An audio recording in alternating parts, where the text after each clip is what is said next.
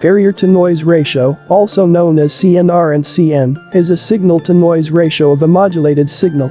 In simple terms, it is a measure of the received carrier strength in relation to the strength of the noise received. This is designed for data streams of communication systems used by a carrier or frequency of interest.